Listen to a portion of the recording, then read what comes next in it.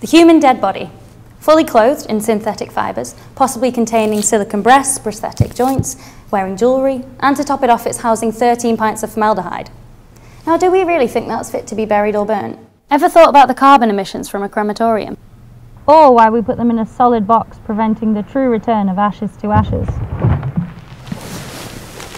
It really doesn't have to be this way. Let's go on a quick world tour of death, shall we? Wicker coffins, mycelium coffins, sky burials, messy, sea burials, liquid cremation, human composting. Did you know that in Romania you can rent a mourner? Hunter S. Thompson was shot out of a cannon. This is all giving me an idea.